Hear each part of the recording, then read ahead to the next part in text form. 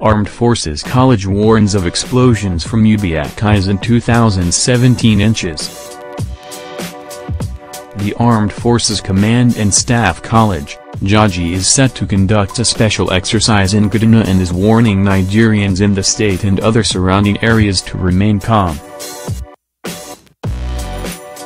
The War College said people should not be alarmed when they see massive movement of military personnel and heavy weaponry to and from the area.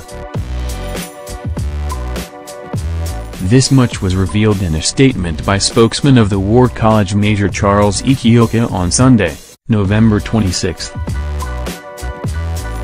The release read, "The Armed Forces Command and Staff College is conducting a field exercise between 29 November–December 9, 2017 in Labar, Dunki and Sabon Birni General Area of Kaduna State.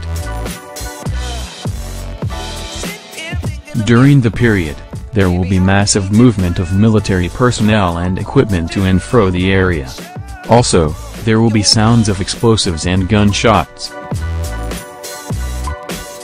In view of this, the general public, especially people living around the exercise area, are advised to remain calm and not to panic on sighting movement of troops and equipment or hearing sound of explosives and small arms. While necessary preventive measures have been put in place for the general security and safety of the area, the general public is equally implored to keep off the vicinity of the exercise area during the period.